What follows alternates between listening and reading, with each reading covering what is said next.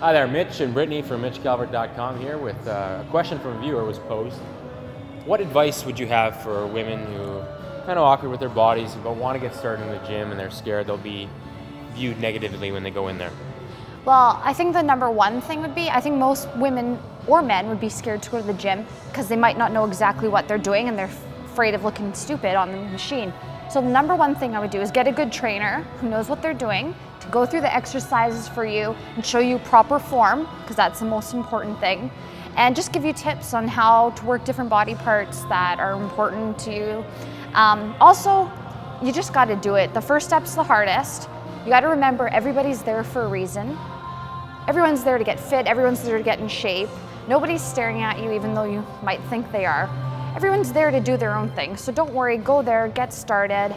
You know, bring music, distract you from the workout, from everyone else around you, and just give her. That's your Mitch Calvert question of the week. We hope to see you in the gym.